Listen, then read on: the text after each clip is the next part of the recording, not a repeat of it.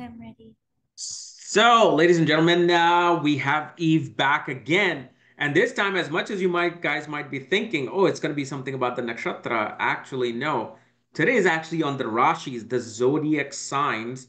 So she's gonna tell us things that perhaps even I don't even know about them. So, welcome again, Eve, to Thank KRSchannel. So yes, I was actually surprised when you contacted and said instead of nakshatra you wanted to talk about Rashi. So yeah, let's uh hear on that particular subject that Well, is overlooked. yes. Well, we had kind of had a fluid chat about some of the Rashis and Yeah. just kind of realized how much there's subtleties to them that I don't feel are Yeah. discussed much. So yeah, it would be nice to, you know me, I always open a little bit with a mantra if that's okay. Uh, Okay.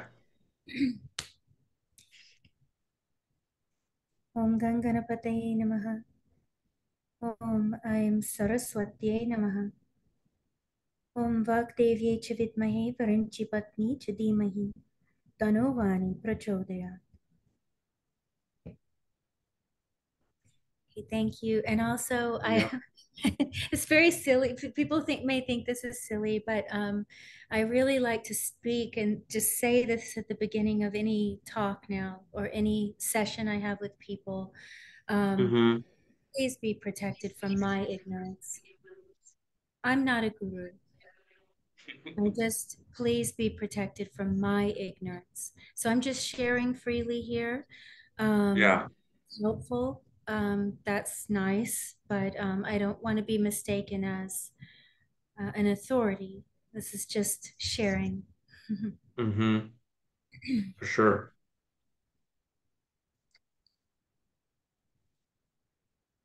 Okay, I'm gonna share my screen for a minute. Okay.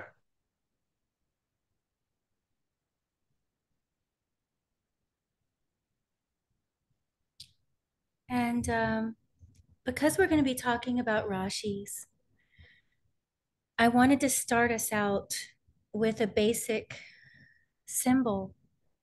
And a lot of people discuss sacred geometry now, so on and so forth, these yantras. This is one of the most basic that you'll see throughout the East in many forms. And maybe people don't even realize that many indigenous civilizations also used this six-pointed star. And this is very relevant to the study of Jyotish in general, and it's very relevant to life. And Jyotish is a book of life. I mean, it's Jyoti Ishwar. It is the light God, but it's Mm-hmm. really the study of Kal Purush. It's really the study of the time person and how the time person is consuming the soma, because time is seen as an agni. Okay, so we need to establish that first before we even speak of Rashis. We need to establish an understanding that all of life is a play between Agni and Soma somehow. All of the older texts have constant reference to Agni Soma. Mm-hmm. Mahadeva is called, three call Agni, right? Three call Agni, the three fires of time. Time is a consumer. Agni is always consuming. And what is Agni consuming but Soma? In some form, lesser or greater degrees of consumption. So time is consuming our material body. It's a form of soma. This body is a form of soma. Why is the moon Janma Nakshatra? It's not called emotional nakshatra. It's not called the nakshatra of intuition or fantasy. It's actually called Janma, birth. And the moon's Mula Trikona is in the second house, natural second house, Vrishab Rashi, right? And it's Yeah. Ucha. So Vrishab really has a lot to do with Chandra. Okay? We get the first nourishment in the second house. Our mother, whether our mother nourishes us or rejects us and does not nourish us, it's all depending on this mystery of Janma, the moon. Moon is Soma. So the moon is that which is to be consumed. This might sound deep and esoteric in some way or abstract, but it's really not. If you observe Yeah. all life, everything is eating something else. Everything. So this moon is called Deva Bhojana as well. Chandra is called Deva Bhojana, the food of the gods.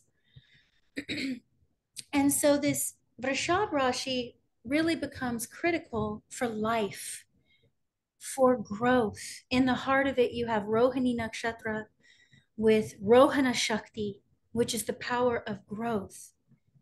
But you have the moon being Ucha and Kritika, Agni. Soma is Ucha and Agni because their relationship is very sacred. And all life starts with temperature as well. Temperature, simple temperature. If something is frozen, it's stuck, doesn't move. Yeah. There's chemistry. So chemistry starts with the introduction of heat, really. It's introduction of extremes, actually. There's exceptions to this rule, of course, in physics, but I'm just saying, let's not get too technical. Simplicity, temperature even changes life. So we have this very clear view from the rishis of what Vrishab Rashi is, and it's heavily influenced by moon. But why this star you see in all of the yantras? This is no specific yantra. I just kind of chose one online. Um, just to show that very commonly you will see this six-pointed star. Okay. Now, speaking of Agni and Soma, we're really here boiling everything down to pairs of opposites. So if you study any of the sacred arts, and I would even say uh, the vidyas that are more, just isolated to one area of life, like Ayurveda. So those of you who are Ayurvedic students, you know that you're working with a set of 10 pairs, 20 gunas, which are all opposite qualities. And when you check the pulse, or when you have darshanam, which is to see the patient and assess their qualities, whether they have high agni, whether they have high jala, whether they have high vayu, all of this, you start to see them. You also listen to the tone of their voice, you feel them, you check their pulse, and it's all to find how these qualities are balanced or out of balance, whether we have quantities of too much or too little. Now, moon is also this indicator, too much or too little, increase, decrease is all the business of the moon. We start out as this little baby, we're born, we grow to Purnima, right? We hit a point of Mm-hmm. fullness as a human body, and then we wane, all of us. No matter, we start waning again. Amavasya, we die, new life. And then, you worship the ancestors on Amavasya. So all of this is in the Rashis actually because the Grahas rule the Rashis. They actually, if you look at the Rashis, there's a lot of secrets to life by the pairing of opposites. Okay, so there's always opposite qualities. This has nothing to do with current discussions going on gender or anything. So I don't want anyone to mistake me. If I use male, female concepts, this has nothing to do with the current, anything like that. There's always opposites. Okay, there's always opposites. So it doesn't matter if you get two people of the same gender in a relationship, somehow those opposites are going to show up in order for the relationship to work. Mm-hmm. Anything of the same quality repels it. You see, like with batteries, so I'm just going off of basic physics here. We have all day, night, hot, cold, light, dark. Then we have receptive and generative. Okay, so we have like the seed. Now look at the seed. I often say that the entire tree is in the seed. The intelligence of the entire tree, the architecture, is in the seed. Okay, Yeah.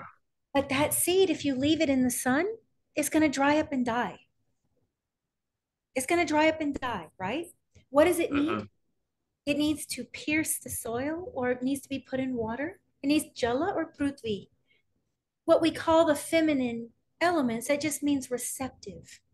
The generative needs the receptive. It needs to be exposed to the form of Shakti that produces growth. So in the darkness of the soil, black, pitch black darkness, which everyone's so afraid of for some reason, I don't know, but in the Yeah. dark, growth happens.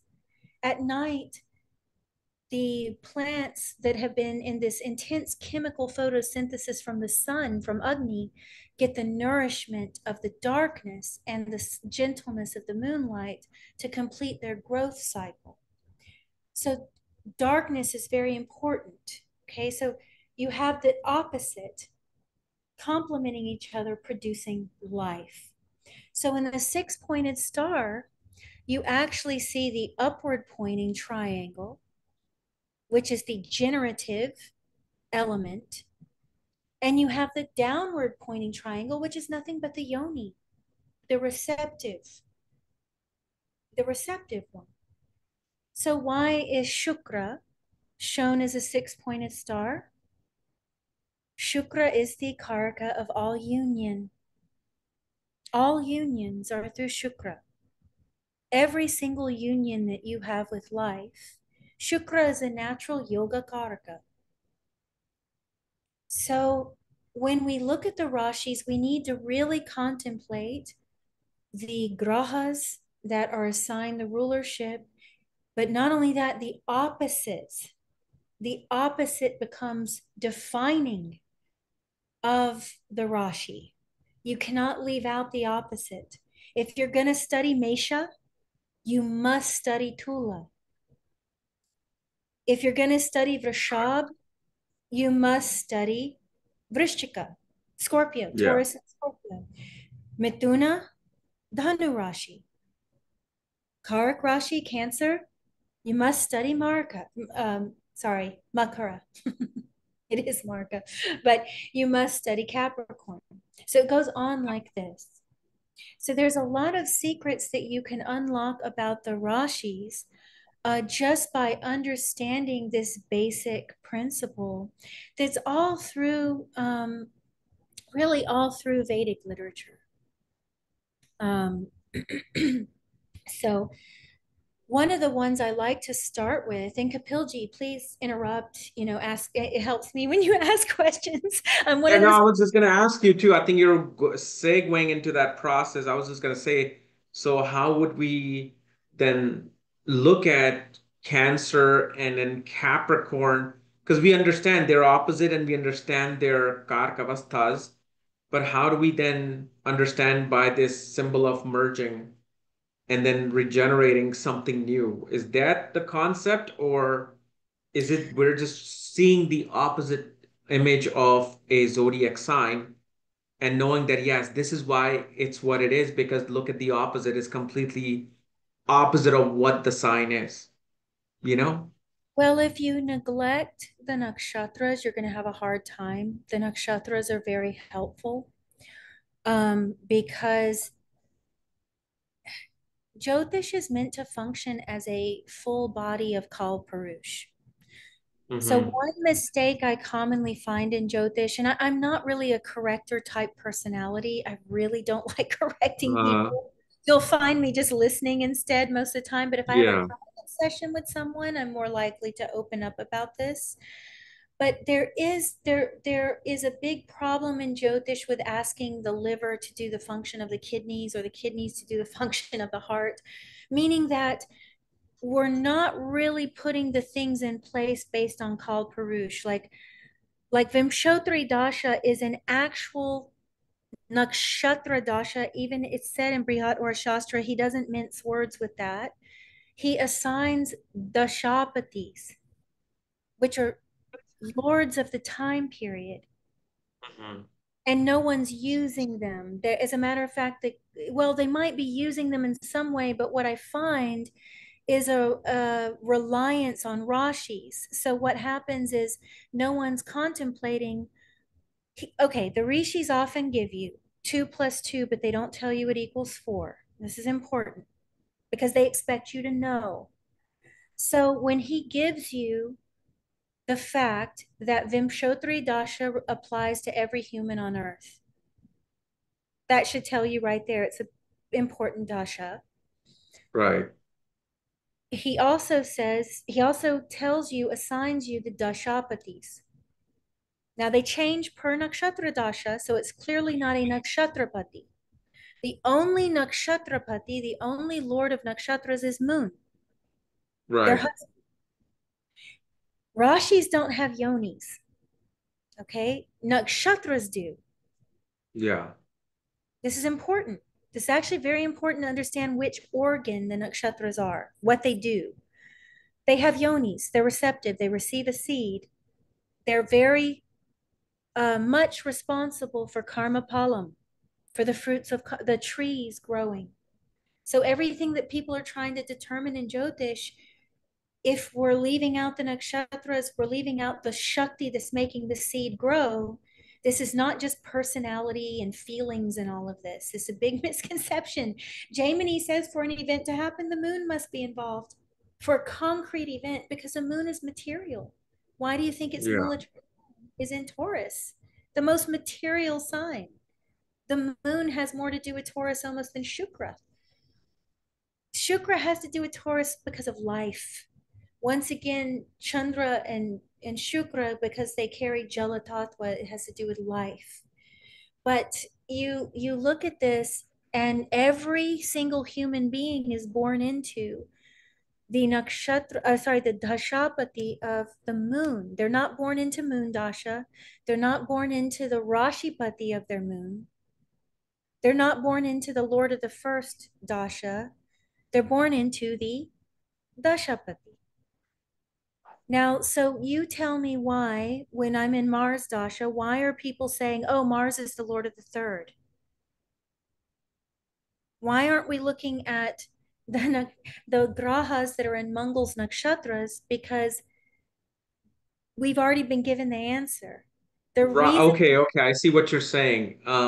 it's not For allowed, example, if somebody's going through Mars Dasha and they have Jupiter in Mriksira, Sun sitting in Chatra, so they're gonna make a link with Mars during the Dasha and also will let me be give you under the command of maybe we Mars. should even look at a chart for that at the end here so Okay. we can, because this is something I find people, it's a simple thing, it's like a 2 plus 2, but I think our over reliance on rashis from Western culture, I'm going to be very honest, I think that's very Western. Our over reliance on Surya, even the 365-day year, no one's questioning it. No one even Right. knows what it is, and it has no relevance to the moon. There's an actual synodic year that astronomers use. I've had people think they've told me, they're like, you're intuitive, that's why you're using the lunar year. And I kind of laugh. I'm like, no, actually it's quite technical. There's an actual synodic year that Mhm. measures lunar cycles. There's actual different years in astronomy for different demarcations of time. And the 365-day year, there's not even 360 degrees in the entire Rashi chart. If you look at Gochara, the transits, you're Yeah. watching the sun go through the Rashis in 360 degrees. Right. Please explain that to me. Because that is actually a very seasonal year. It marks seasons very well. The equinox year, but the equinox year, see, that's a very important year and it's used for something else. But when you're looking at a Rashi chart, you've got 12 Rashis, 30 degrees each. The sun moves a degree a day, never goes retrograde, never waxes, never wanes, is steady. And that's why he's the natural Atma Karaka. The Surya is Atma Jyoti. So that's why the Tithi of the moon becomes important, because the light that Chittas, this lifetime, the light that the Chittas is illumined by is coming from Surya. But Surya Right. doesn't change. He doesn't change his course for anyone. As a matter of fact, he marks the ecliptic. So he's not a receptive energy at all. He's not the same as moon, which mimics a human life. One of the biggest mistakes in Jyotish we may be making is thinking the moon is emotional. The moon is your body. It's you. It's the food of the gods. Time, Kala, is a god. It is eating you. Kala is eating you. That Kalagni is devouring your body. And so the moon is that material, it's your blood type. I mean, think about how hard that is to change. Surya is actually your bones. So no matter what you do, when they find your bones in the future, they have your identity to some degree. So Surya, Chandra, and Mangal are the hardest to actually escape in one lifetime. Everyone's fearful of Shani, Rahu, and Ketu, but actually Yeah. those guys are renovators. But Surya, Chandra, and Mangal are very hard to alter because that's Atma Karka. Who understands even what Atma is? Right. Manas Karka, no one even understands manas because it's not your emotions. It might Mhm. contain emotions, but that's a misunderstanding that it is emotional. All the grahas give emotions. So manas, we need to contemplate that. I would say to study yoga shastra for that. Don't listen to Jyotishis like even me is a dummy. Don't listen to me. Go study yourself. Really, go study yoga shastra to understand what manas is. And then try to actually experience it. Then Mars is natural Deha Karka, the indicator of the body. So he's also Right. indicator of surgery and all of that. So if we want to alter our body, we must, cut it, do something extreme. So the Mangal, Surya, and Chandra are really big companions through the lifetime according to Jyotish Shastra. Mangal is even said to be the sperm cell, the shape. It looks like a spear. Anything that pierces is Mangal. And the fluid is Shukra. The transport is Shukra. The code is Ketu. The genetic code is the Ketu.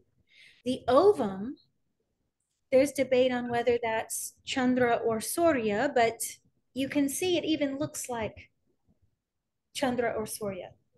Okay, Yeah. so natural fit. So these guys knew the science of life. It's really not some esoteric thing that's out of reach. If spirituality is real, it's right here with us, even in our chemistry. It's right here with us. So actually, Jyotish really illumines that. So to understand Rashis, for instance, my feeling, and I'm very humble about this, I could be wrong. Please be protected from my ignorance. But this is what I've observed. It is one of the organs of Kala Purush, and it needs to be understood what organ it is. So, like, here's the example of nakshatras. So, you're born into Dashapati at birth because everyone has a mother, everyone has a Yeah. womb, a yoni that they're born out of. Even if you're born in a test tube, let's say Agastya Muni was born in a kumbha, a pot. We Yeah. don't, probably some genetic thing we don't know. So, but that's still a womb. It's still Jala Tattva. It's still water. You're still born out of a mother, so to speak, feminine attribute. Yeah. So, so everyone,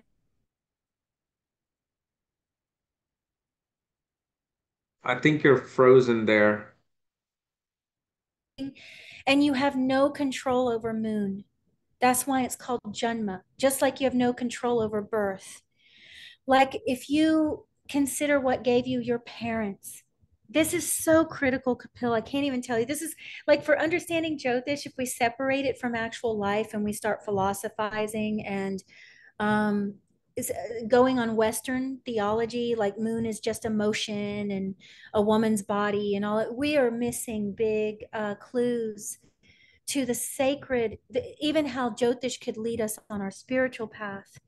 For those of you who are more interested in the inward moving prana, the inward moving airs, you could say, Jyotish is very helpful, but if your understanding of it is correct, it's more helpful.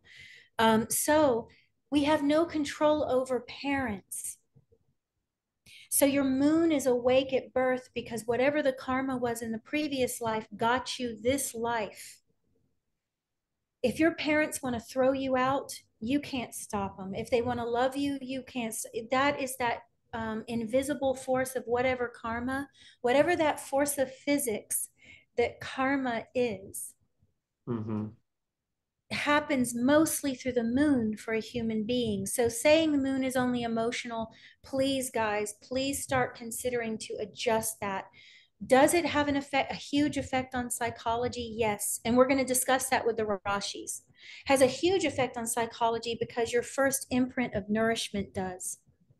If your mother loves you, or your parents, it doesn't even have to be mother, your parents, those who are caring for you, they are in the role of that Shakti of growth, nourishment, care, love.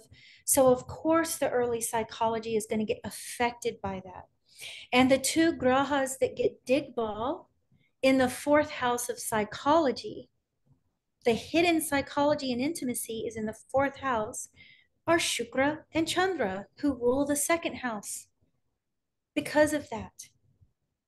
Okay, so that's very important. Like, this is something that if you grasp how to work with the Janma, you might discover some secrets of possibly how to break free, because the Lagna, break out of prison. This life is a prison. So Lagna is your free will. And everyone keeps reading the chart from the Lagna from these dashas as well. When Brihad or Shastra even tells us to look at the 12th and 2nd from the Dashapati. See, he's letting you know to look at actually the chart from the angle of the Dashapati. See, the nakshatras are completely, we could do a whole video on that if you want to at some point, like with just Right. the, okay? So we'll leave that for now. Um, but let's go to the Rashis now. So I just wanted to highlight the nakshatras are functioning in some organ in Kala Purush. Right. And they are activated by the Dashapati, not by the Rashi Lord. That's so important, guys. The Rashi Lords are more linked with the solar energy. So we really need to do concentration on Surya to understand the Rashis. Now, what's interesting about this is the Rashis and the Bhavas will end up having a very critical link because both are heavily entwined with Surya Dev. So Surya, we all know the Lagna or the rising sign is the rising point of Surya. It's the eastern Mm-hmm. direction. So we know it's the rising. The noon point is the 10th house where Surya is exposed and Surya gets digbal. He is the most least intimate graha. He has no care for intimacy, neither does Mangal. And they both get digbal in the 10th house, which is the least intimate house. It's exposed, it's noon, totally exposed. So that's Makara. It is the least, a point of least intimacy. Does that mean a Makara person can't be intimate? No. So we need to be careful with this stuff with like, oh, I'm Makara, my personality is like this. Please, Right. guys, for now, throw out personality, because what we're trying to understand first about the Rashis is just nature. Because if we understand nature, what we're really trying to understand with Jyotish is the Kal Purush, because every person is a little Kal Purush, and you are bound by sanskars, impressions from the previous life. And if you want Agni to set you free, if you want your life to become a living Duni, you have to find, you have to know what it is to burn, what it is to eat, what needs to be devoured. So getting hung up on your personality and I'm Leo, so I behave like this. It's useful for psychological astrology, but I don't know if it's useful for spiritual astrology. And psychology and real spirituality may be at heads a little bit right now, because real spirituality doesn't coddle you in the same way that psychology does right now. It doesn't coddle you. it's not for the faint of heart. Real love is not for the faint of heart. And you have to have love for the path to even go on it. And even for those of you who only want astrology for material things, let's just say that, even then, you should understand this mechanically first before you get into all the personality stuff, because you can hit your goal easier. Okay. So, understanding that Makara, the karmas that will be released through Makara, are not as personal, they're not as intimate. Even if the person's personality desires intimacy, the karmas that may be released through Makara are not as intimate.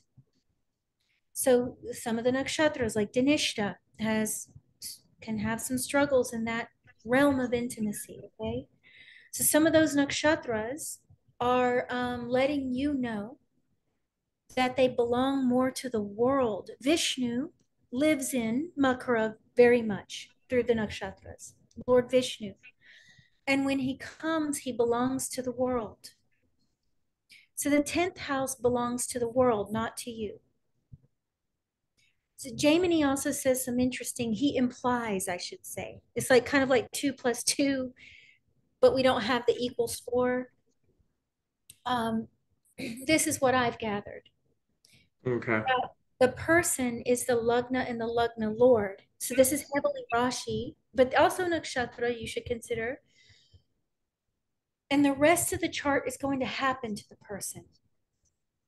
So, like, if you feel frightened of a person because they have a Moon Saturn Ketu conjunction in the 10th, if that moon's not the Lord of the first, it might not even affect who they are as a personality. It might be what's going to happen to them through Janma, through birth, that they're going to be on the receiving end of this Shani Ketu moon business. And then we have to determine what that is. Is it really that bad? Is it really that bad? You know, people tear Doesn't apart. that then don't the degrees come into play then? Because if let's say Moon is the lowest degree compared to Saturn and Ketu, then what's happening is Moon is going forward towards Saturn and Ketu, so it's going to hit a break. There'll be a break with the mother, perhaps.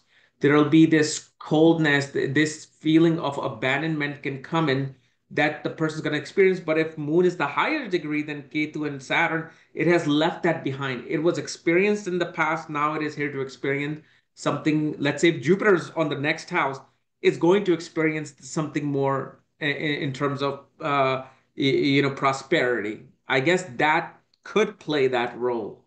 That's really interesting you say that, Kapilji, because actually there's a whole form of astrology you're tapping into. You probably know then that does deal with who's ahead, whether it's a Yeah. faster moving planet or a slower moving planet. Yeah, Like yeah. for example, like they say with if Ketu is ahead of or if Saturn is below Ketu's degree, then one can experience constant breaks in their profession, and they will only attract Ketu-like individuals to come to them, in their profession also. Like monks or people don't who are not there to help you. They're just there to give you some karma towards you. That's it. Yeah, it's a So really yeah, there's interesting this. thing to watch. Yeah, because the 10th house belongs to the world. Yeah. So, yeah, very commonly it affects the person's external life, very much so. And so, in the fourth house belongs to the intimacy of you. It's a house of homes, but your first home is your mind. And it's actually the real point of secrets. I would say that eighth house is actually visible on the horizon. So, people need to reconsider the eighth house being the place of secrets. I don't know if it's really the place of secrets. I don't know if that's actually the right word. See, all the moksha houses deal with some kind of secretive energy because Jala Tattva always has that disposition. And also the eighth house is always looking towards the setting sun because it's about to set. So the eighth house, I would say, becomes very aware of vulnerabilities. So it does become a place of power and weakness in that regard, like the the whole consideration of security. So you'll see a lot of insurance brokers and things like that. They'll just have a loaded eighth house. They're like a lawyer that deals with insurance. You know, Yeah. they have nothing to do with mysticism or something like that. And that's because security, Vrishchika Rashi has a lot to do with security. You see a lot of CEOs and things like that, like people at the top of things with Vrishchika, even sometimes more than Vrishab. Everyone thinks that Taurus is going to be this, you know, world is often very creative. Taurus is often very, very creative. But anyway, so Taurus being like a sign of life and growth, Scorpio is going to be the opposite, is looking at death, whereas Taurus is looking at the rising sun, it's looking at life. Because the second house is looking at the rising. It's about to come up, right? It's moving this way, the bhavas. So you have Mhm. the eighth house about to set. So it is looking at death, but it's also Right. looking at the partner. It's also looking at other people. It's also looking at things of the seventh. And it's second from the seventh. So that's why A.V. Sundaram and some really fabulous astrologers would use eighth house for timing of marriage. So you know, the eighth house is looking at the western point where the sun sets. So therefore, Looking it's at your death, marriage. right. The two Marika houses, finances No, and I marriage said looking at the and timing of marriage eating. through 8 house. You're looking at your death. Yep, that makes sense. It's like it's very true. It's like eating, finances, marriage, dead. It's like, Yeah. so those guys must have had a sense of humor. It's the two houses of Shukra. You know, very interesting. But yeah, so you can tell a lot by the Rashis, by the Bhavas, even though they are very separate. I don't argue with astrologers when there's some astrologers that take the thought that please don't relate Mesha to the first house. Like, please don't relate Aries to the first house because they're separate. That is true to a That more degree. comes into like a Nadi concept, I think. In Nadi, they kind of just used like fourth house and the ninth house, meaning the Cancer sign is now reflecting the fourth house and the ninth. Yeah, I get that. Yeah. But really speaking, if you don't understand that they're all opposite, Yeah. you won't even get the first concept of what they are doing. So this whole thing with secrets, for instance, in the fourth house, um, secrets often get exposed. For instance, like you can do studies on it if there's a prominent planet like the Lugna Lord in the fourth and Rahu goes over it. Things like that, like secrets will get exposed more through the fourth house very commonly than the eighth house, though the eighth house will cause scandal. So if you get the both going on, you will see that kind of that kind of birth happen in someone's. I'm not trying to. I don't like to get into predictive astrology really. Let's go back to the Rashis. So, but I'm just saying that you can see this kind of thing. I mean, I've observed it throughout the years. It works. So if you look at the Rashis, there's a really beautiful thing happening with the marriage of the Rashis and the Bhavas with Surya. But there's also a really beautiful thing happening with the marriage of the Rashis and the Nakshatras. Because like let's just take Aries and Tula. Let's go to the Kendras. Let's handle the Kendras and then whatever one Hmm. you want to ask about, let's go from there. Right. So the two Kendras, Mesha, Tula. Let's just do the natural order. So Aries and Libra. And some of you have heard me say this. So, but this is a good one to start at because in Brihat or Shastra, he does mention that when a female has planets or grahas in the seventh and no planet in the first, to consider that the seventh house is her lugna. And there's quite a few techniques with female horoscopes that are sixth and seventh house based Hmm. because this is Kanya and Tula. Okay. There's a reason for this. So if you look at Mesha, and this is just my perception, everyone can toss it out. Please, guys, at this point, I don't care who loves me or hates me or anything. I like, I Yeah. have a love, I just have some kind of love for this and I'm talking about it. So take it or leave it. Okay. Um, in the seventh house, from Aries, you get Tula, which is nothing but the male reproductive system. You have Chitra, the Bija, and even the Dashapati is Mangal. Okay, so, but it's the seed, it's the divine architect. Please just think about it. Chitra is very related to Ketu as well. And Ketu's names, Chitragupta, Atmane, Chitragupta, but Chitragupta, the hidden image, the servant of Yama. What do you think gives you your birth besides those impressions? So Chitra Right. is the mystery of the bija, the seed, the pearl. You ever heard that terminology?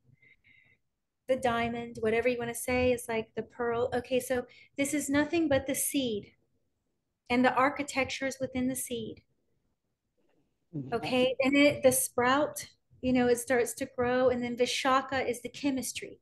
Vishaka, see, you've got the chemistry reflected on both sides with, and I'll talk about that. So the Agni, you got Agni reflecting in both sides because you've got the Indragni and Vishaka, which is the split. That's what happens to the cell mitosis and all of that with the embryo and all. You get the forms. Mm-hmm. Agni has to be there for the,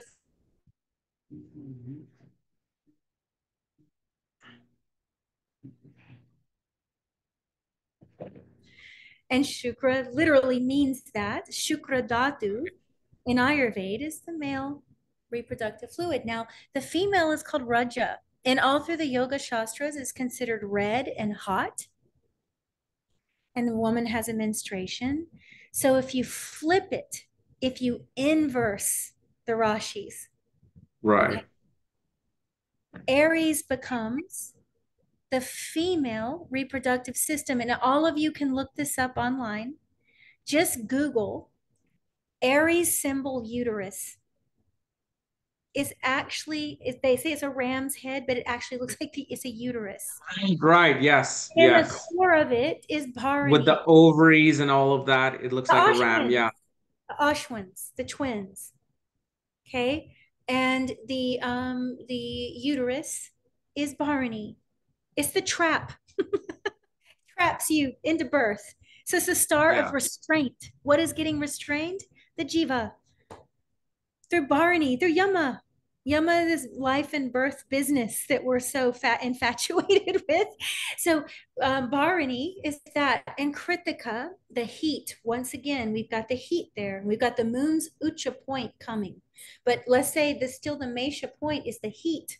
So that heat makes the fetus start taking the form, the chemistry starts happening. So Vishaka and Kritika have this relationship with the ovum and the marriage of the male and the feet, that the whole thing that's happening in birth. Okay, so you could say that Tula Rashi would be in a way the natural head of Shakti, with Shani being Ucha and Surya, the natural lord of the fifth, is Ucha in a female's uterus or in her reproductive system. Yeah. The child, the natural lord of the fifth. Okay, just, and the Maraka for a female becomes Mangal. Mangal ends up ruling the second and seventh. Yeah. Whereas for Aries, Shukra, because we kill you guys. So it's just, I'm kind of joking, but you get it. Okay. So like Shukra becomes the Maraka for the Aries Lagna. But if you flip it and inverse it, and you have an opposite thing happening, then you have Shani being Ucha and Tula Rashi. And if you read the Yoga Shastras, if you read any of these things, they're constantly talking about the control of that fluid. And Shani is measured. He controls prana. He's of measured speech. Speech is a form of reproduction, by the way. It's considered one of the creative energies. The same tissue is in the mouth that is in the female reproductive organ. Literally, you study it in medicine. It's the same tissue, and it's only in those two places. Okay, so these are procreative. Even though we eat here, but we speak here too. This is Vak Devi. Saraswati. Okay, so the procreative energy, in order for the longevity, because Shani is Ayush Karaka. First and foremost, we gotta stop being scared of Shani. He's long life indicator. Mangal is actually Akala Mrityu Karaka, so we should probably fear him more if we're gonna fear someone. But Shani is Ayush Karaka.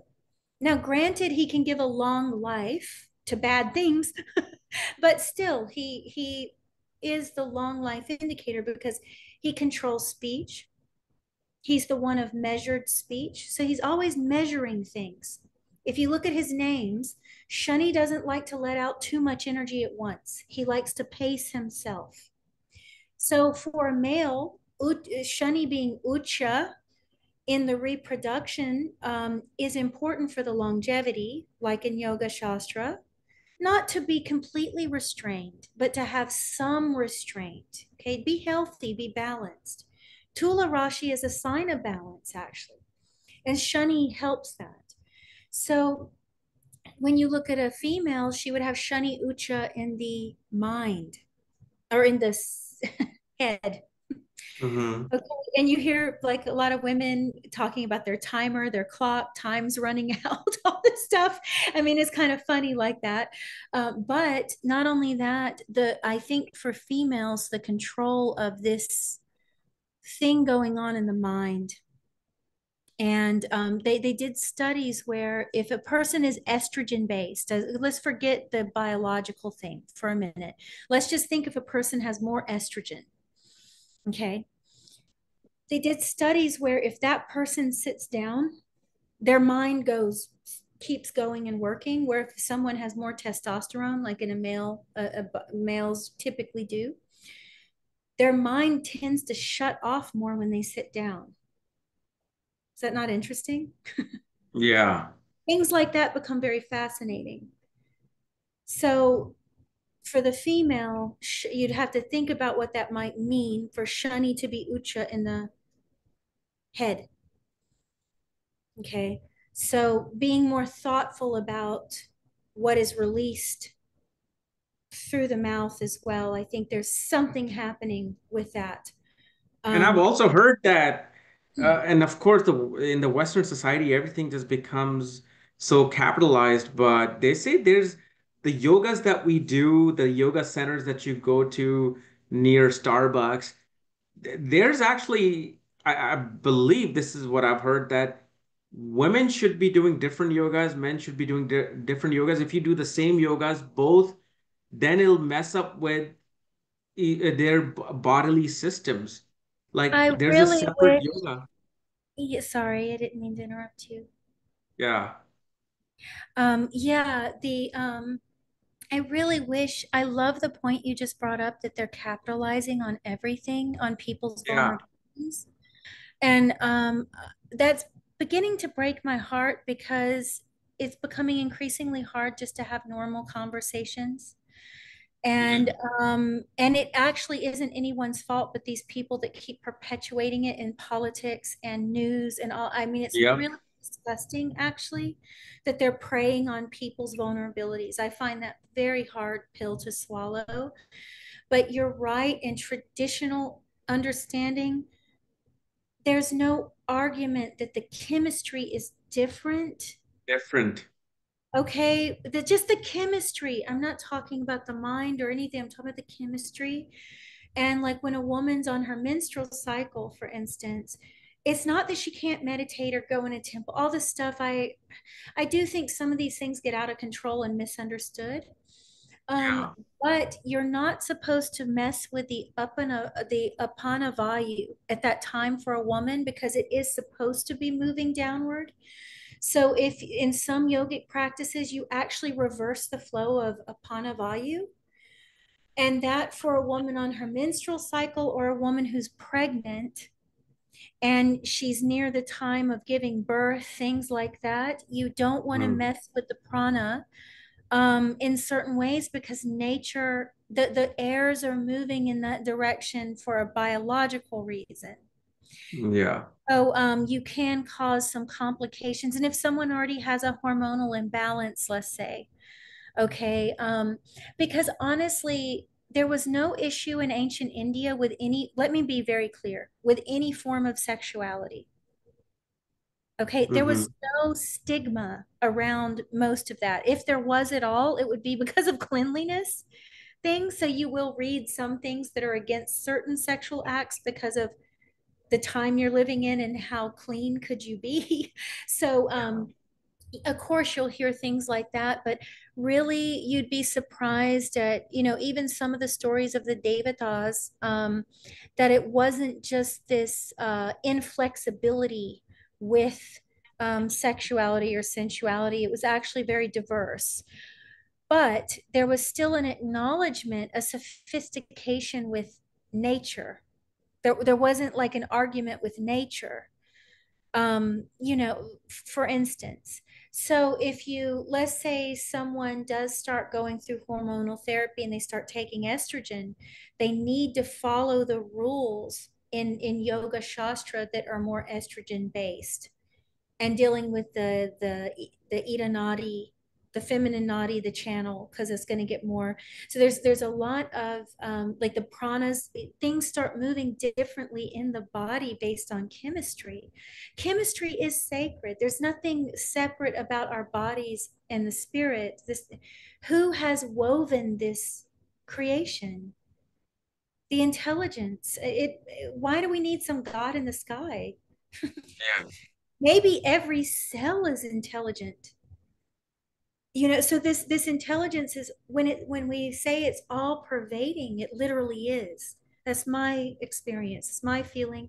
Anyone can believe anything, but I think it's right here with us. Why have our bodies become shamed as well? This is another thing. I think that religious shaming is equally as destructive as what these politicians are doing. Please, I'm very much against the religious shaming, because it gives a fake idea of purity, and it Yeah. creates a lot of problems in a sadhak's mind, a spiritual seeker. It creates a lot of feelings of shame and inability to direct those energies into other channels. A lot of what you're dealing with in the yoga shastra is the sexual energy. So if you start shaming it and start getting tense about it, and but then if you become too loose with it, you've got another problem. So it's a very difficult topic to discuss, and I don't want to, but I will say that you can start understanding Jyotish better actually by not being so influenced by either hardcore dogmatic religion or hardcore dogmatic social politics. You've got to Yeah. find a way to the middle somehow and ask yourself. You have all of your own answers, actually. You really do. All indigenous cultures, they had a way of finding your point of reference back to yourself. Like like any kind of medicine person would have never made you reliant on them. They would have taught you how to Right. care for yourself. So with Jyotish, I would encourage everyone that looking at these Rashis, look at Aries and Tula. Don't be ashamed. You were born out of a womb. Your mother and father had to come together with this powerful creative energy of Brahma. Think about this. Brahma deals with the Manus, right? All of the Brahma Trimurti nakshatras, they're all like this. Like Ketu, all the Ketu nakshatras are Brahma Trimurti, and they all deal with origin or Pitris, right? The spreading of genetics in this way, like Matsya avatar is the avatar of Ketu, and he saves the human race. So if you look at like a flame burning, like if you take any idea, like I have here, and you look at the oil, that's like Brahma. That's the Soma. It's like the essence of life. That oil is like Brahma. And that blue part of the flame that's in the middle, that's cool, you could say that's like Vishnu in a way. And that top part of the flame that's hot and burning all of it up into smoke, that's like Lord Shiva. So all three of those, in some way, they have their importance. Like the homeostasis of the body. That's Vishnu. That's nothing but Vishnu. Why are we separating? It's sacred how our bodies stay balanced. Right. So, and then the anabolic feature of the body, when we build tissue, create tissue, build more tissue when a child is growing, that's Brahma. And then the catabolic feature, when the cells are getting devoured and getting destroyed, Lord Shiva's eating, devouring you. So this is really beautiful. Life is really, really beautiful in all of its terribleness. It's really terrible in one way. It's really, really death, injury, all these horrible things we can go through. Pain and mental pain is some of the worst. Um, for all of the terribleness of life, it's really in itself a miracle. So the Rashis, they actually reflect these bigger concepts of life. And the nakshatras are more specified areas of the growth of those karmas. So you've got Aries and Libra. And then let's take the next two kendras, which we were talking about, Cancer and Capricorn. You have the extreme point of intimacy in the heart. Okay. And you'll even, once again, going back to Yoga Shastra, you'll see a lot about the heart area and being where the jiva is actually bound. Very interesting. It's very interesting. So, um, this is a place of very hidden energies. It is the cave of the heart. So Cancer is considered one of the most pure signs. Is the Brahmin. All the water signs are Brahmins. That's another thing. We should know these things because they're letting you know, even Scorpio, the sign that everyone tends to talk badly about. I don't know why. Um, is a Brahmin, Rashi. So the water signs all have to do with it. They all align with the moksha houses. So Cancer being the first one is the natural point, ucha point of guru. So if you really contemplate who's ucha and nicha in these rashis, Yeah. you'll understand something about them. And it's always based on life. You know, the first mother, the first guru is mother or whoever's raising you in that role. Um, and the heart must be handled with wisdom, with gravity, with actual gravity. I would say guru comes along with gravity. There's also something else about guru that people may not be realizing. Like if you don't read the Navgraha Kavach, if you don't study the Brahmanas, you're missing out with Jyotish. Because guru, not Buddh, guru is often referred to as the karaka of intelligence. So Right. Buddha is very expressive. He's communicative and he gives skill. But Guru, look at his mantra, right? Devanamcha, Rishinamcha, Gurun Kanchana Sanhibam, Buddhi Mantam, Triloke Sham, Tam Namami Brahaspati. Buddhi Mantam. Some say, like Buddhi Budham. But either way, even in the Kavach, we ask Guru, not Buddh, to protect our intelligence. Now we think intelligence is coming from here, but if you read Yoga Shastra, actually they talk about it coming from here. Mm-hmm. To know the minds of others, you must know the heart. We actually ask Buddha to protect our throat. It's a very different thing. So actually the energies of Cancer should be handled by the rishis, by guru. You said to study what to understand Jyotish? I would say the brahmanas. What is the Brah? It's like Shastras, Brahmanas are Brahmanas? yes, they're the ritualistic portions of the Vedas. Okay. So like you have Okay. them within the Yajur Veda, you have them within like Yeah, yeah, yeah. Brahmana. So actually, a lot of people give up on reading them because it's so many rituals.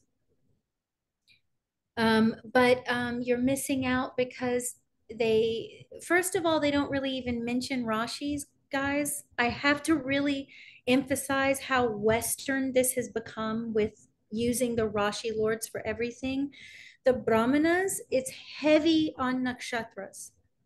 I actually can't even remember a place where it mentions a Rashi because I've read them.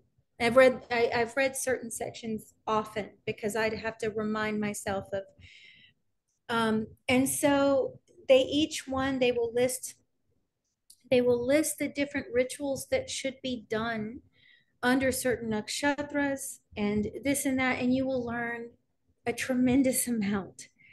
And then if you leave out the Purans, you're also leaving out, even though the Purans might have come later and there's some religious, you don't know who's tampered with what at this point. Because like Brihat Horashastra clearly has a lot of Greek. Anyone who knows a little classical Greek will tell you.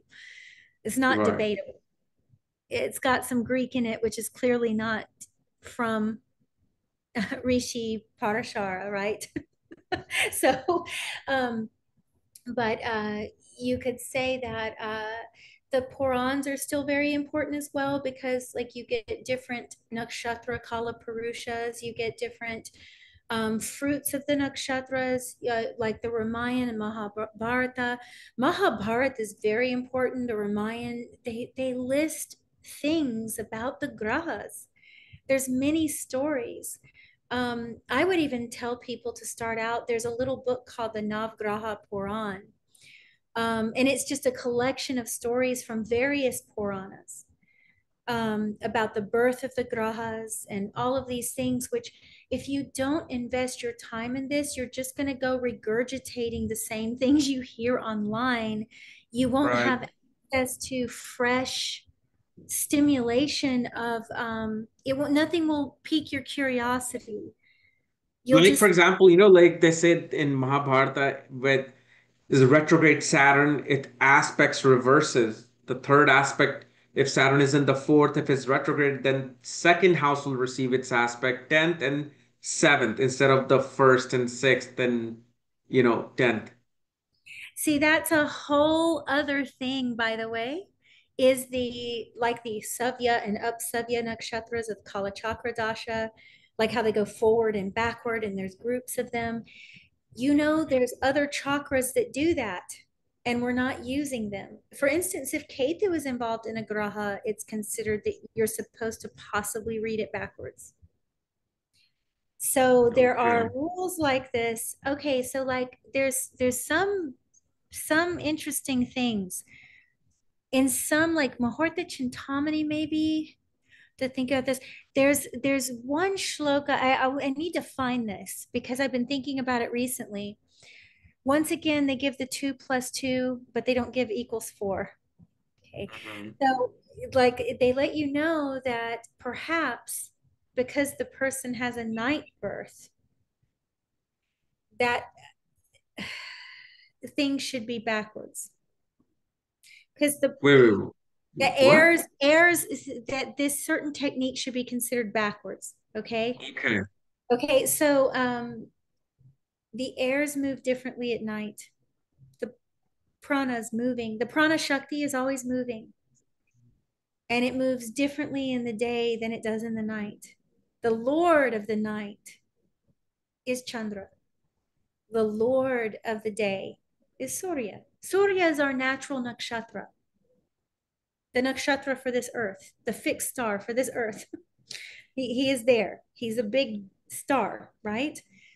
And he has a very specific kind of fixed movement and energy. I mean, truly, I'm going to be doing the conference, and one of the things I'm going to be showing people visually, which I can just mention here, is how much the sky looks like if you look at Surya, he looks like a bindu. If you speed up time, let me preface this. If you speed up time to watch all the Yeah. planets, you'll see Surya just going straight, like kind of arched, but he goes straight. Looks like the bindu, Looks like it just goes straight, marks a path. What you'll notice is that the moon and the grahas are going like the Ida Pingala. I mean, it's really beautiful. It looks just like our own Yeah. system. And the nakshatras, the stars, look like these naughty points. You could even argue that the some of the fixed stars, like some of the even rashis, would be the fixed chakras. I mean, this stuff is explained in Purans. They try to get you to realize um, that this whole thing, as within is without, as above, so below. Um, if you realize, if you meditate on one thing, you get the answer to many things because this is a universe of fractals. Look at Aditi in Cancer, the original mother. She starts the first portion of Cancer. She's the Yeah. fabric of this universe, what everything is woven out of. She gives birth to all the virtues or the devatas. She's another form of Lakshmi, right? Aditi. Actually, Bhudevi, Saraswati. It's interesting. Saraswati. Saraswati and Bhudevi actually can they share some things. You wouldn't naturally. Some older forms of Saraswati are red, Okay. and there's a creative principle, you know. So it's sometimes they'll show Sri Vishnu with Lakshmi on one side and Bhudevi on the other side, and sometimes it's Lakshmi on one side and Saraswati on the other side. Is it That's an interesting concept right there, not to confuse people, but even if you read Brihad or Shastra, he talks about the red Shakti being Saraswati. I He even see. says it. He says Bhudevi, that Vishnu couples with and mates with Bhudevi, so to speak, to create the world. And he says it's Saraswati. So you can read it yourself. And then there's Neel Shakti, the blue Shakti, which is Durga, to to destroy the universe like this. So and he rules over the universe. He pervades over it, just like I was saying. Like there's intelligence all pervading in probably every particle. And that all pervasiveness, Vishnu, the only difference, he's awake. See, there's a lot about waking, dreaming, sleeping as well.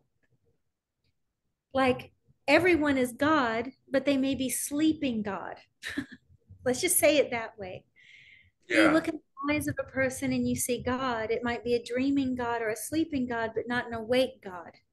So let's say Sri Vishnu is the one that's awake, the intelligence that is constantly awake in all particles. It's hard to, it's because it's not the concept of a monotheistic God. It's different. It's different, but it's right here.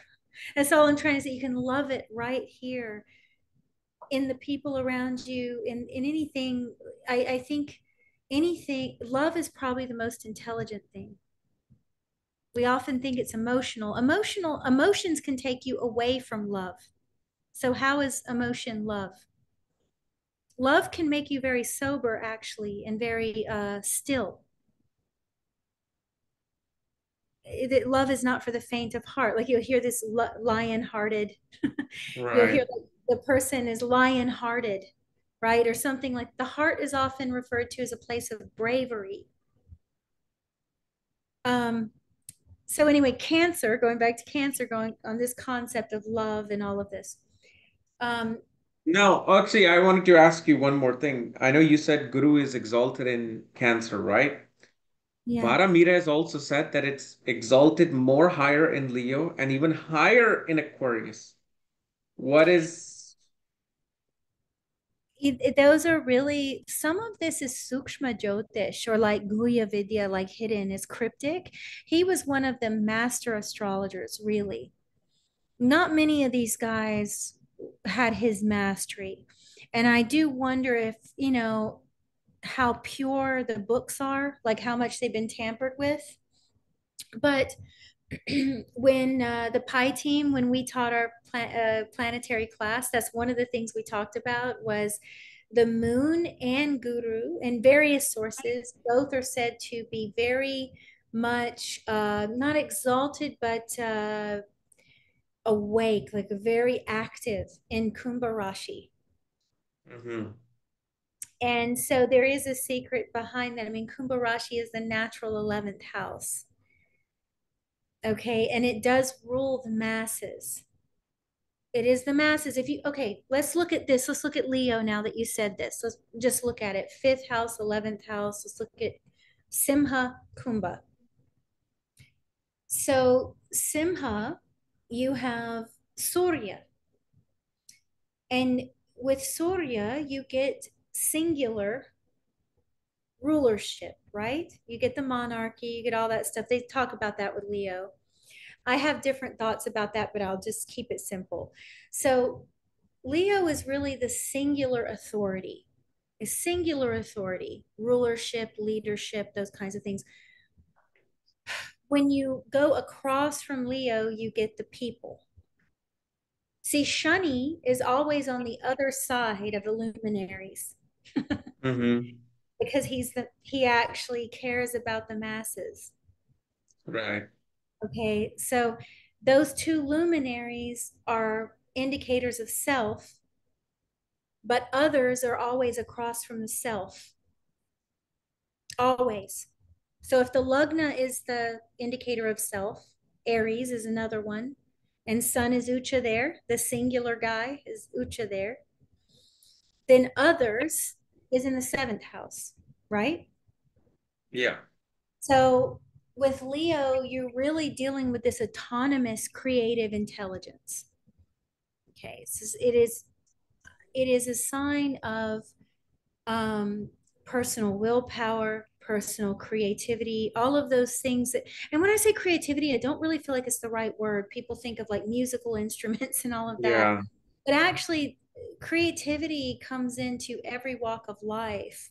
Um, really, really, like even a person who creates scenarios in their life through interacting with people, the way you interact with people.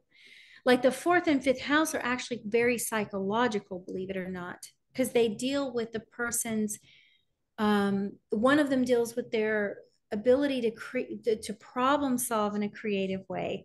Like Surya has a lot to do with that. He has a lot to do with your ability for leadership. And please don't think that if you have a Nietzsche Surya, you can't be a leader. As a matter of fact, many leaders have a Nietzsche Surya. So this is a misunderstanding. So-called Mm-hmm. debilitated Surya actually can become a more powerful leader in many cases. Okay, because Tula Rashi is quite political.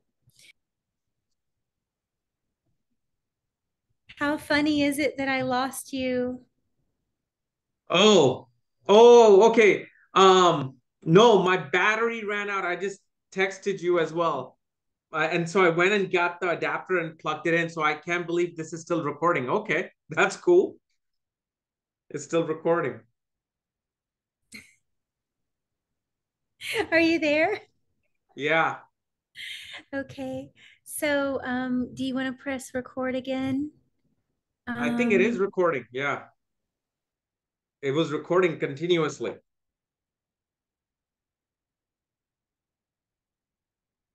I see Hello? him in there. And I think you froze again, but we lost you on Leo, on Simha. Yeah, Leo. Yeah. So, but yeah, people with, heavy fourth and fifth house very commonly are very, very, there's something knowledge they have of other people's psychology. This is a very, you'll see this. And that's Okay. why what I was saying when I lost you was that that's why Jaimini makes the reference that to be a Jyotishi, you might want a malefic in the fourth. Same thing with the fifth. Okay. So the luminaries, in some way, they do have this interpersonal knowledge of people, the sun in his way, the moon in his way. But if you see, Leo is very good at managing people, very good. And Leo doesn't mind being behind the scenes a lot. When people say that Leo always has to be in front of the camera, I mean, you will see that. But you'll see that a lot actually with Mituna, Gemini, that they actually want that. I think there's more of a preference, and there's a reason for that. But with Leo, if they just have prominent Simha Rashi, a lot of times you'll see that They may even prefer their solitude, you know, and just to Yeah. run things from behind the scenes. People's Yeah. psychology can really affect them because Simha actually really does have a deep understanding of the psychology of the masses. Okay. It's very important to understand that about Simha because I think Simha gets mislabeled a lot. Leo gets mislabeled a lot. It is actually much more empathetic than people assume as well. Because the sun is one of the leaders, and to be a real leader of people, you have to know their hearts. Yeah. They say the truth of the heart is in the fifth house. Okay, so but that's the singular person. So why would Guru do well in both of the luminaries? First of all, they're both Sattva guna as well. So Surya and Chandra are Sattva guna, and so is Guru. So now, what is Sattva guna? If you study like Sankhya philosophy, you're gonna have a different concept than what the modern yogic philosophy is. Like, just eat a carrot and bask in Yeah. the wake up at sunrise. God, Yeah. you know, no, actually, all of the Gyan Indriyas and Karm Indriyas, all of the senses that gain knowledge of this world are under Sattva Guna. So your senses are actually said to be pure. Okay, so once again, there's a lot of scrambled understanding. So Guru actually gives that mahat, that organizational intelligence, the discrimination of where to apply those personal senses. Mm-hmm. Okay, so that's why he does very well with Cancer and Leo because he can give the right direction there. But he's also a Kash Tatwa. Let me just get a little deeper with this if you feel people can go there. I know a lot Right. of people are like, when am I going to get my house or something? But I can't answer that. I'm not your person. I hope you get what you want, but I'm not the person to answer those kind of questions. I actually don't know. I don't get into that kind of Jyotish. You're pretty accurate at that. Well, let's forget that. I don't want that. Yeah. So so with Chandra and Surya, because they are the person, the natural Atma Karka and the natural Manas Karka, the Jiva Karka. See, Guru is Jiva Karka. He's also the main Jnana Karka, one of the main Karkas of knowledge, right? But it's not information. Bud deals with information. Like me running my mouth here, if you guys haven't guessed it, there's got to be something with Bood, okay? How I can speak, like it has to be. It has to be. Um, Guru, he is a speaker, by the way. He does rule Vaksiddhi, actually. So he is an orator. They say you get oratory skills from Guru.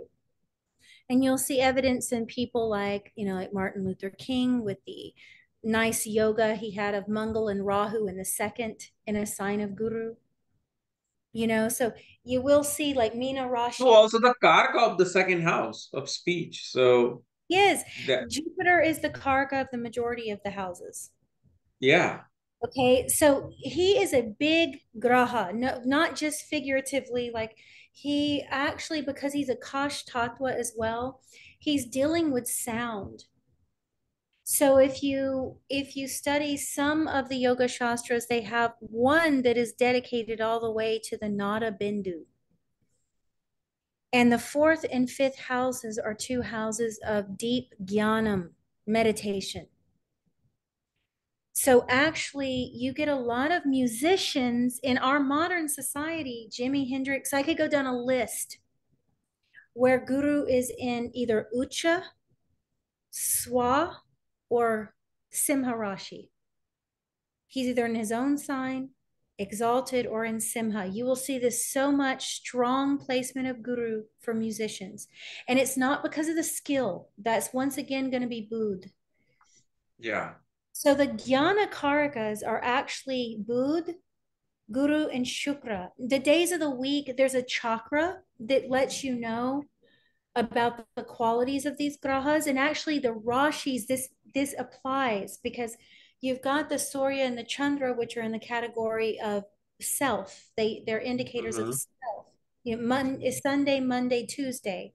So you've got Surya, Chandra, Mangal, Atma Karka, Manas Karka, Deha Karka, soul, mind, body.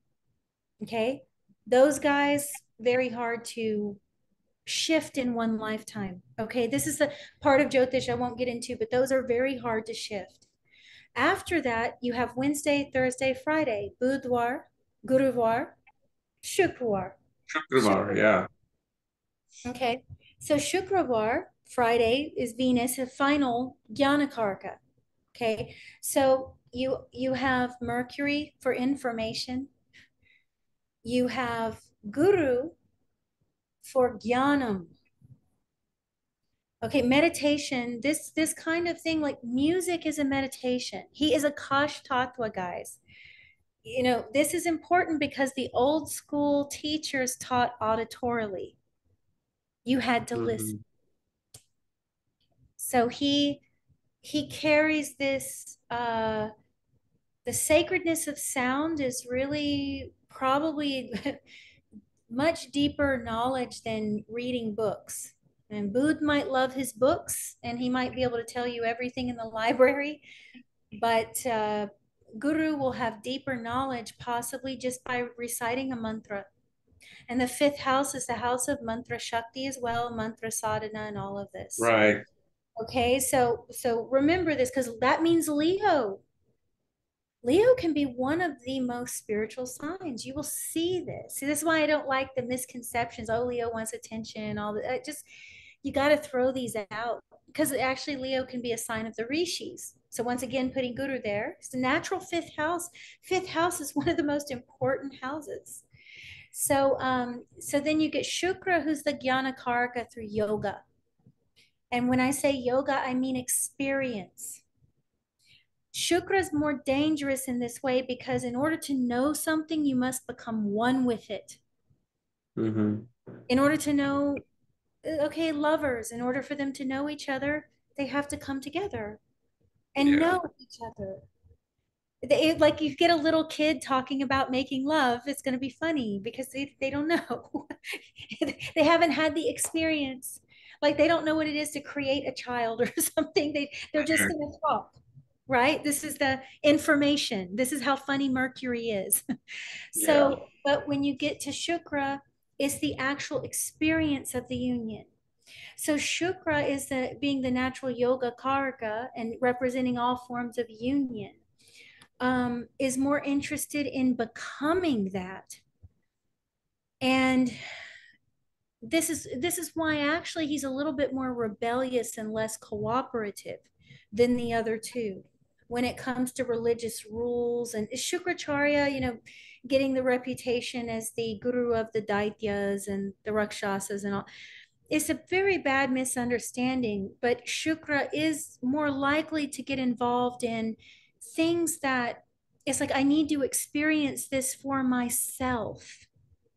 I don't want to just be told in a book and I don't want to just meditate on it. I don't want to just do a mantra. I want to become one with this. And so Shukra is very serious. Once he sets his mind, he's got one eye that has multiple references, but he has one focus once he realizes his goal of union. So they're the jnana karkas, the three ways we're gaining knowledge. Um, Shukra is through love and through union in the end.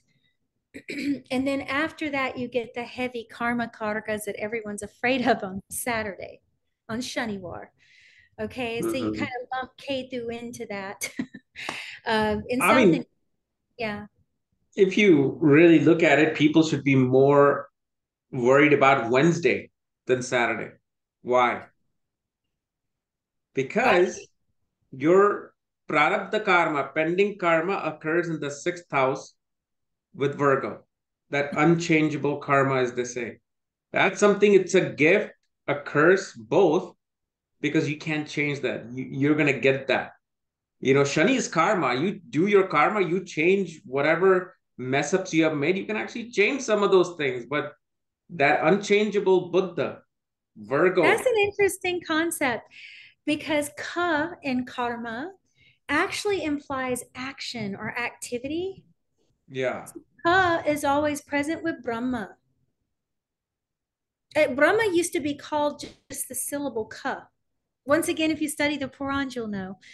If you don't, you won't. So he actually was called that syllable. So like words like comma, you know, we're talking about ka in the alphabet, but if you add the long a, whatever, but there's still the root is still ka.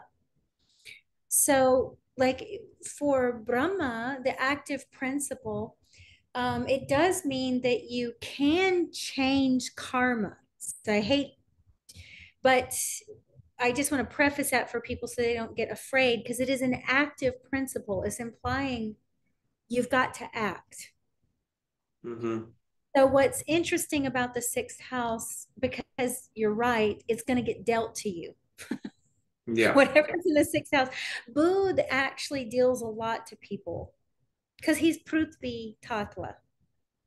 Right. He's the earth element. So he deals, you're right. You're dead on about that. Kanya Rashi is a very strange Rashi because of that. If you read Jaimini, there's a lot of that emphasis on the third, sixth house from the Aruda and all of that. If you study Yeah. that, so your third and sixth, which are the two houses of Bud, are very warlike. One's Right. weapons, the other one's the war. And you get lawyers in the sixth house very commonly. Yep. Bud actually is considered to be the lawyer. In many of the texts, he's considered to be one who recites the law. So yeah, like a defense lawyer. So Booth has some fight in him actually. He's actually, he's a master at debate. Yeah. So yeah, this is it's actually true. Wednesday actually in some places you're not supposed to do anything. Is more likely I to would have love that. confusion and all of that. But yeah, so let's take Kanya Rashi then and Meena Rashi. Hmm. So who do we get Ucha and Nicha? But then Shukra. And the nakshatras tell a bigger story, so we could do that later. But just taking the Rashi is very I simple. mean, I actually just made a video yesterday on it. I said that Buddha is debilitated in the 12th house. Okay. 12th house is sleep. Buddha, which is not only the nervous system, it says if you look at his debilitated state, it keeps your mind busy even when you're sleeping. So, because of his debilitation, you dream because you're not really supposed to dream. You should have a deep sleep. But it is that nature of the Buddha that takes you into you're still awakened. That hey, I'm here. Look, I'm dancing. So that's a really profound point. If you realize what you just illumined is really profound, Kapilji, because you're getting at a very powerful point. What is sleep? Sleep is just pretty much being dead temporarily. You know. Okay, so Shukra loves all the things where you forget yourself, which is the small deaths, the little death, right? All the procreating. Intoxication and sleeping, ecstasy, Sex, orgasms. orgasm, sleep. So it is a forgetting of the intellect. It is an actual forgetting of the intellect cannot be functioning. It's profound. So it's actually what I'm getting at is he prevents samadhi. Samadhi is that is what they may be alluring to is that he's sober. He's he's analyzing things that should not be analyzed. There are things that should never be spoken, like between two lovers or two people, like even shishya and guru. Sometimes there's secrets that are shared that should never be spoken or never should be even analyzed, really. It is what it just is. So what's interesting about this whole thing with the Shukra and Kanya is that Kanya has a lot to do with Roop, form. Mercury is the guy of form. Like the Mahavidyas, like if you study the Mahavidyas, the one most linked with Bud is actually Tripura Sundari, the most beautiful, the most well formed. Mm-hmm. She's said to be the most well formed. Everything about her is perfect. So actually, Shukra gets a bit trapped in form. And especially they're letting you know because it's Chitra Nakshatra and it is it is triple Thomas. And Thomas is the material. So the Shukra who wants to have union is now trapped in form. Okay, now It that does it gets forced into the physical form of union instead of the divine form, it which is can. It exalted. can definitely mean that. It can Yeah. definitely mean that. Now, do you still see people who attain great meditation and jnanam with Mercury and Pisces and Venus and Virgo? Yes.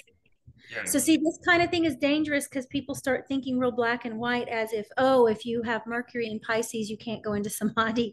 That is not what I'm saying. No, I've seen PhDs with people with mercury in debilitation. I'm like, that's when I just Actually, like, yeah, abstract intelligence gets heightened, yeah, and actually, the ability to meditate on something becomes even empowered. yeah, Kanya, actually, with Shukra and Kanya in Venus, you like Prabhupada of the Hare Krishna. I mean, whether you like him or not, or whether you respect, it doesn't matter. It's not about that. It's his whole life was devoted to this. I mean, he was clearly focused. He was clearly, and he had Shukra and Kanya. hmm, So, and you, it's not that. As a matter of fact, I there was a famous Zen guru who died recently, and I can't remember his name right now, but he also had a Nietzsche Shukra, I believe in the fourth. So it was getting Digbal, but I'd have to see his chart again. But he also had the Nietzsche Shukra. Um, actually, can do very well with Zen, to be honest. Because if you combine Mercury and Venus, you can get something very unique.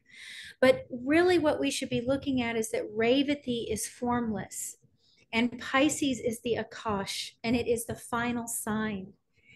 And so Shukra gets its full realization in formlessness, in just the complete dissolution of everything.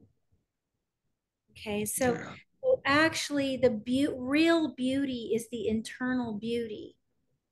And that's really Shukra's looking always to enjoy beauty. See, moon is actual beauty. In most of the texts, moon gives physical beauty. Mercury's even said to. So the planet of beauty is not always Venus. Venus will enhance it. But what hmm, is said of Venus very commonly is that Venus is the enjoyer of those things. So Venus will make you better at being a designer or better at being a musician or better at being an artist because Venus enjoys, delights in those things, hmm. delights in poetry, so things like that. So of course, So a debilitated Venus will simply be feeling trapped because every planet will look at opposite. So it knows this is where it's like a orphan child being born and being left in a nun's monastery or orphanage, and it's there. That's it. That's his circumstance. But guess where it's looking at? It's looking at something, hoping for something better. And this is where debilitated Venus, it's there. That's its karma, that's its some scars. But now it's looking, it says, no, I need to get to that exalted place. This is where I see more debilitated Venus actually come out like the lotus, more than exalted Venus, which is just drunk in its environments. Like I'm here. Why do I need to do anything actually, that's a good productive? point.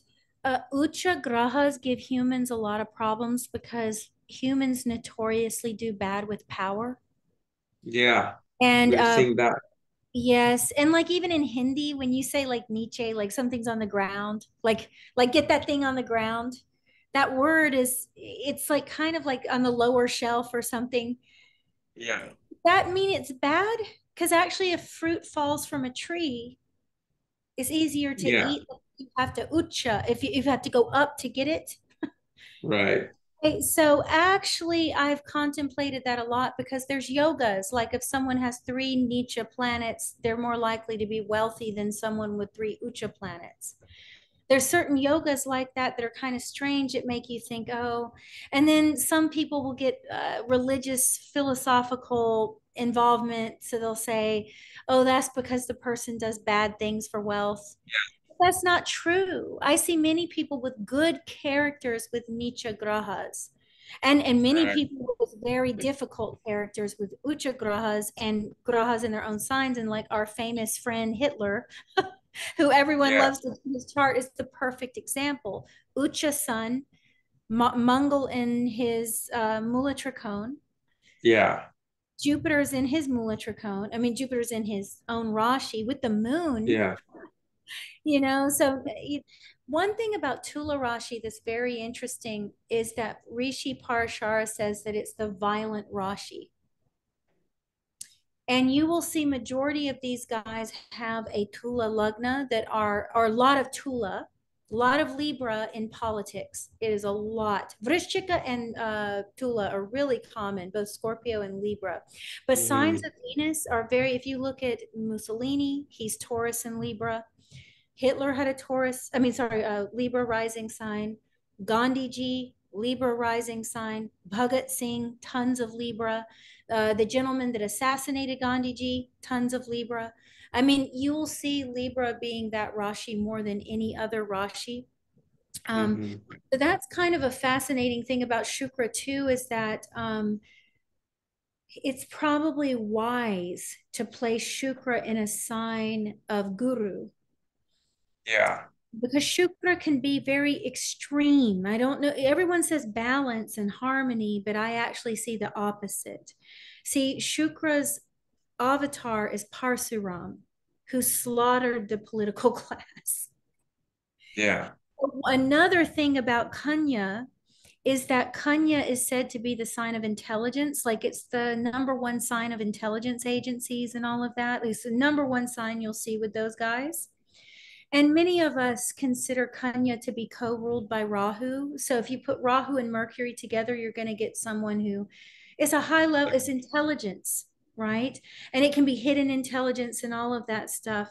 And Shukra tends to get a bit, uh, you know, that political side of Shukra can be very dangerous. But he is the more extreme than Mangal. People don't realize this a lot, but like I've told people to look at charts, like the chart of Krapinski or the Unabomber, Yeah. the gentleman who made also the gentleman that made the Killdozer, uh, that thing. He got constantly constantly really unjustly treated by this one Yeah. small town he lived in. Okay. And he plotted, and for years he built this tank to go through the city and destroy it. And both of them were Ucha Shukra. Oh, that I remember that newscast where he was going through the city, just go running over things. Okay. Both of them were Ucha Shukra. Yeah. So see, these Ucha Boy, they Grahas, were devoted. they were devoted. Yeah. But to what? So, Yeah. but I see this is where we have to be careful. The rishis might have been telling us a different story. They might have been trying to help us understand something in a deeper way, like giving us 3 plus 5, but not telling us it equals 8 once Yeah. again. And we're sitting here saying, oh, this is debilitated, so it's going to cause problems. But that might not have been what they were really saying originally. That I suspect You see, that what the problem is that whenever you look at any planet debilitated, exalted, you want to see where other planets are from that planet. They're going to interact with that planet. It's kind of like, let's say you make bhindi, masala bhindi, and I'm like, oh look, here's garlic, that's ucha, and then here's garam masala, that's nicha. But you take garlic, ginger, onion, and you take the mustard oil. You do that, and now you have this bhindi, masala bhindi, right? Bindi That's Masala. how it needs to be looked at. Like we're trying to always separate, like eating. Oh yeah, I taste garlic and garam masala is there. No, that's the dish right there. It's like the whole chart is there interacting with each other. So if like a person has exalted moon, but Rahu is 12th from that moon, their subconscious is now being guided by that Rahu, which is more lustful than being creative, more obsessive, like a stalker. Well, Then, it's so interesting. That's an interesting point because there's a whole kinds of yogas, right? If something's 12th or second from moon, 12th or second from sun. yeah, So there's a whole class of yogas for that reason. So you're absolutely right. right that you can't really determine the level of consciousness either. I really hope that all of us as Jyotishis stop branding people. It's a prayer that I have. It's a prayer that I have. I don't like people leaving a session feeling like they were not seen. And this is Yeah, happening really badly, even with really good astrologers, because I think there's some form of a black and white kind of conformity to a religious view almost that has sunk into our minds. And when we see certain combinations, we think, oh, that's going to be bad, but you have to look deeper. You must look deeper because you will get two people born on the same day, and that same conjunction is going to manifest. That same masala is going to taste very different. yeah, So maybe there's a part of Jyotish, if we're studying the time person, we may not be studying the soul. Even though Surya is Atma Karka, we don't know the consciousness level of the person. We're studying that which is getting consumed by time. So right. that's really, we need to put that in proper context. And I'm even working on it myself. I'm very humble about this because I look back and some of the mistakes I've made, I feel like they've always come through not following my original impulse, which was to really take out any notion of good or bad and Right. just read it as you would, like you, okay, look at something in nature. A cactus, is it good or bad? It's actually, many of them are very beautiful. Yeah, Cactus can grow in this beautiful way. I mean, if you get close to it, it might have some krura element to it. You might get stabbed or something. It's not the kind of yeah. plant you should be coddling. But is it You, beautiful? And does it have its own existence in its own way? Yes. yeah. Okay. I don't know if you know, but Nagarjuna was a Jyotishi before he became a Buddhist. That's so interesting you bring up Nagarjuna. Why not? For some reason keep meaning to read about him and I haven't. No, because yeah, my Very uncle interesting. in California, he is now into Buddhism, and he used to dismiss astrology, and then he finally understood Buddhism and how Nagarjuna was Jochi and how he looked at things and how he looked at, the inner self. And then that's when he saw and then talked to me. And then I've said, this is when you met your guru, didn't you? It's like, yes. So he started to get this. So that's when he's like, see if you can read more on Nagarjuna. He was a great astrologer. Wow. Okay, well then I should read too. I don't know much Yeah. about him, but I that's interesting because I do feel this about Jyotish Kapilji. Like I do really feel I know it's a real science. It's a real vidya. Yeah. And it can be extremely helpful, but there's very few of us that are Nagarjuna. There's very few of us that Yeah. have that purity of sight. And so if we're going into a reading with someone and we're damning them because they have a Nietzsche Mongol, I mean, I know I've mentioned this in other talks, but this is a very real thing I did with a group of students. And if they're listening, they can attest to this. In one class on Devi Mahatmyam, it wasn't even really all the way on Jyotish. It was just more about the benefic side of the malefics based on some things in some secrets in Devi Mahatmyam. It was just a fun class for me because it's what I love. So one of the things I wanted to show the class was how many um, athletes had Nietzsche Mars. There were so Yeah. many I couldn't print it. I couldn't even make the PDF. Like I couldn't even show it to them. I just had to paste like 3 pages. I mean, the greatest of them all, Michael Jordan, has a Yeah, debilitated Mars. exactly. And people will say, "Oh, it's because there's a Parivartana with Moon," but I can disprove that. Like I was telling you, he's born in an environment, but he's trying to get to his highest. So he worked the hardest. and became the best because he knew he had to get better, better, better, better. That Well, the competitiveness rishis became, don't tell us everything. They don't huh? tell us, the rishis didn't tell us everything. Yeah, What's yeah. interesting about Cancer is it's a powerful sign. Think about the ocean. People mistake the moon for weakness. Let me ask you this. What was Ram? Lord Ram, what was his moon? Cancer. And he was known as what? The perfect king. Shantri. Yeah, And he defeated Ravan. yeah. What was his brother's Bharat's moon?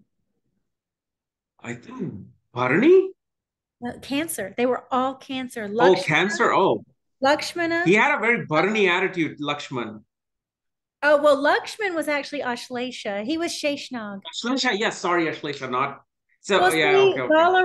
Balaram, sometimes you'll see paintings of Balaram and he's turning into Okay. Sheshnag, returning to the ocean, because he was Yeah, also Ashlesha. yeah. So a Sheshnag always comes with Sri Vishnu. So Ram, his brother Lakshmana, Ashlesha, but that tells you something about Ashlesha is actually divine, is Sheshnag. And Yeah. everyone talks so badly. And the loyalty of the brother to the avatar is unbelievable. So people are missing loyalty with Ashlesha. They're missing a lot with the Nagas. Severe loyalty. I mean, it's almost a frightening kind of loyalty. It can be okay. It can be. They can go opposite too Mhm. because human psychology is such. I don't know what's wrong today, but I even charged my laptop, but it's not charging and it's about to run out of battery again. Well, we've I been have going 2 minutes a of long battery time. left. We've been going a long time. So we should Yeah. probably just close. Close We've and then let's do the second part when I can do it on my desktop because okay. today's just been a very weird day with the tech. Well, we did a Pie Team movie. Yeah, we did a Piety movie again. Thanks a lot. No songs. So, I mean, this is just, I guess you can just list this as some kind of chat. I don't know who's going to Okay. sit through it, but They'll watch, trust me. okay, But yeah, it's gonna run out soon. So yeah, let's let me end this close. here right now. Yeah, let's close. Bye. Om Namah Shivaya. Bye.